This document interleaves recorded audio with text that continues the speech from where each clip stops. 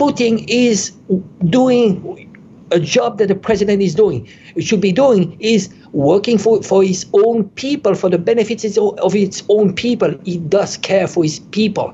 What we see in the collective West, look at them. Trudeau, Macron, all those clowns. Biden is a senile. He's pre-selected by the Bilderberg and the globalist elites. He's not working for the people.